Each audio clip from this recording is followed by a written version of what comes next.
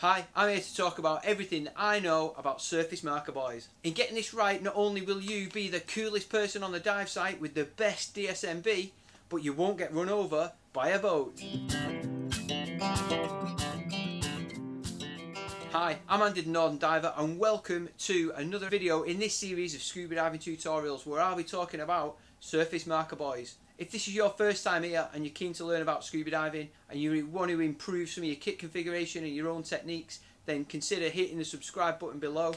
In order to get notifications every time we post a new video, click the little bell button at the side of it. If you haven't got a YouTube account, what you're going to do? Well, if you click this link here, it'll take you to a video that shows you how to set up one really simply. Just takes a few minutes. And make sure you stick around to the end where I'll be giving you my top tip. So you can see hung up behind me then, I've got several types of delayed surface marker buoy. So the first one we've got is a lift bag.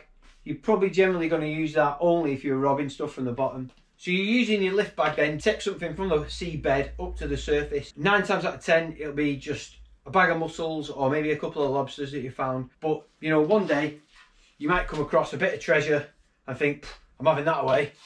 So you pull out your drawstring bag, put your treasure in there,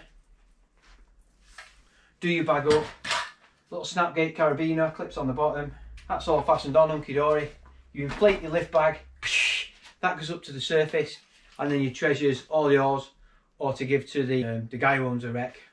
Yeah, okay. As it says on here, it'll lift 35 kilos. Okay, so again, it's an octopus job, or maybe if you've got one of them jet guns, there's a little valve inside here, so you just get it in, fill it up. When you need to empty it, you pull it off with the flipping clothes pegs. Knew we should have used some mold grips. But you pull this dump valve anyway, and that allows all the water, allows all the air out. The next one over is, it looks a little bit like a lift bag, but it's a small or training DSMB.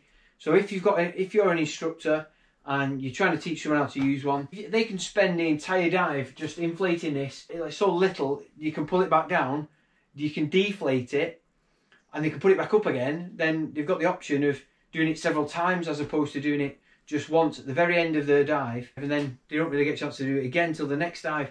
So skill fade will be massive, whereas if you can sit there on the bottom as such and keep sending it up and down, you can practice to the point that you're nice and neutrally buoyant in the water, not sat on the bottom, not kicking up all the crap, and not, you know, going up to the surface with it. Then moving over to my left, I've got two of your pretty standard DSMBs, both sort of stating diver below or whatever. Now these come with all the sort of common features. So on the big orange one, which is mine, it's got an overinflation and a deflate valve, so it's dead easy to dump all the air out of there. Just below that is the inflation valve. So there's two means of doing that. You can either stick it in your gob, give it a good blow, that's full. You can inflate it using an inflation hose. You can undo one of your inflation hoses, stick it on, and then your cylinders will inflate that enough. Now obviously if you're nervous of taking anything off your kit, the other option then is to use your secondary or your octopus. So you can unfold the bottom, it's got a little piece of lead in there to keep it weighted down, makes it a bit easier, and it'll hold open that shape, so you can get your octopus stuck in there, fill that up nice and, you know, nice and big. It's got a one-way inflation valve inside it, so air shouldn't empty out the other end. And then as that goes up, off you pop. Then looking at the pink one over at the end, just to show that they come in several different colours, so yellow or pink. It's just got an oral inflate valve, so it's similar to this one, but you can only stick your gob around it and give it a blow up. Slightly bigger than this small one. This is a one breath, so literally your lungs should be enough. Let's give it a go. I'll give it the beans.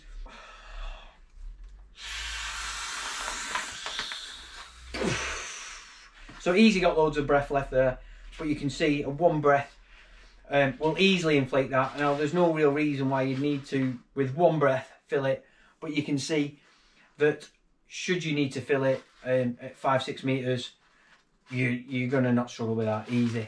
So the only way of emptying the oral inflate ones is just to press the actual mouthpiece and just squeeze the air out. These ones obviously, they've got a proper dump valve on, so you can pull the dump. So last but by no means least, we just have the surface marker buoy. Comes with a little flag that sits in the top. Everyone takes the if you've got one of them. No one will take the mick out of you with that. Comes with a whistle that clips on the side, so if you've got any dramas you can come up and blow that instead of hollering. And you just tie on underneath, you just tie your reel or your spool underneath. There's a couple of little different D-rings or whatever. There's some handles on the side. It's got a nice cover and a couple of pockets on the top, gives you the inflation for the bladder that's inside it. And the other one allows you to store your whistle in, or your butties. These are great if you're on a drift dive because they stand out like a sore thumb. And you can put the flag in so everyone can see that. Now, a tip that I'll give you: when I bought this, it came and it was all rolled up. So every time I brought it out, it just sort of coiled up like that. So what I did is I unravelled it, left it flat, just in the sun for an hour or two, left some lead on it to hold it flat, and then when I pulled it out, it kind of stayed quite upright. It'll do. You can also use these if you were setting up a bit of a shot line and you didn't have any other kind of buoy. There's lead underneath in these little pockets here that just allows it to sit upright, so it's not going to fall over and tend to stay on top of the waves as such. So quite a good idea. So that is just your standard surface marker buoy. It's left on the surface all the time. So my top tip would be then, firstly, get on top of your buoyancy and trim. Make sure you're very stable in the water. Second of all, deploy that DSMB on every single dive. So as you come into the end of your dive, pop it up and get used to how it feels in the water. And then thirdly, the hand signal is that for the reel and that for deploying the DSMB. So learn that and you can be telling your mate, you watch me deploy DSMB. That way they know to just hang slack and let you get on with it. But the more often you practice it, the more second nature that skill becomes, and with honing your own personal buoyancy control, you'll just look brilliant in the water.